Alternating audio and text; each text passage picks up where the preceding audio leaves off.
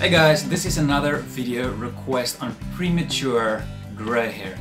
So you got a few gray hair, you look at it, you look at yourself in the mirror and you're like, oh man, I'm not that old. You're scared because you feel like you're looking older than what you really are, right? But what is the average age that men go gray? Well, Caucasians mostly go gray in their mid-30s, Asians in their late 30s, and African Americans in their mid-40s. So the bad news is, yes, most of us will have a lot of gray hair in our 50s, alright? But a lot of us get gray hair prematurely, and you're wondering like, what can you do about it? Well, the bad news is, it mostly depends on your genes, alright? But that being said, there's also a few external factors, a few things that you can control, and that's what I'm going to talk about in this video. So let's not waste any more time, let's get right into the video. I have a dream, that's all I need. I'll make it happen with some work and belief. Hey, if this is your first time here on my channel, welcome. I'm Daniel. Consider subscribing and also clicking the notification bell so you won't miss any of the next videos. I'm doing anything about style, grooming, fitness and life itself. Now, to know how to prevent premature gray hair, you need to know what causes it, right? So that you can prevent it. So, I'm gonna tell you what causes it and also how you can prevent it. So let's start with the first one.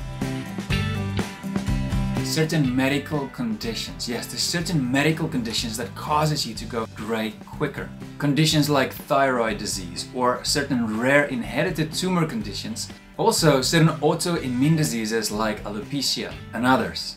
So how do you handle that? Well, I'm not a doctor, so I can't help you in this one. All I can say is go see a doctor about this. Let's move on to the next one. Another cause of premature gray hair might be because you don't have enough vitamin B12 in your body.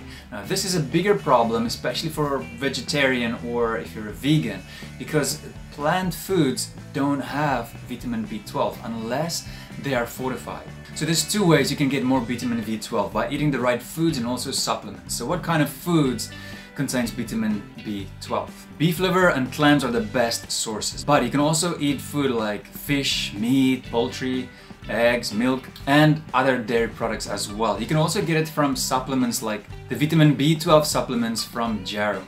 I've added it for you in the video description so you can go and check it out. Let's move on to the next one.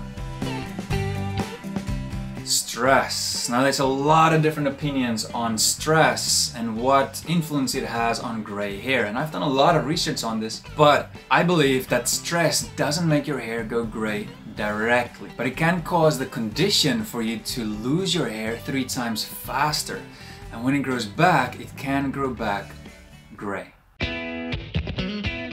Smoking. Now there's been a lot of studies on smoking and it's shown that guys are actually 2.5 times more likely to go gray faster than guys who do not smoke. Now listen very carefully, I'm not saying that you will for sure go gray quicker. I'm just saying that it's 2.5 times more likely. It's also interesting that smoking can cause that gray hair to look yellow. You'll see that a lot. So how do you stop it? Stop smoking. So what can you do about the hair that's already gray? Well, it's only 3 things actually. Number 1 is you accept it and you embrace it. Number 2, you dye your hair, right? Or number 3, you shave it all off. But number 2 and 3, if you dye it or if you shave it, it's just gonna grow back gray again, right?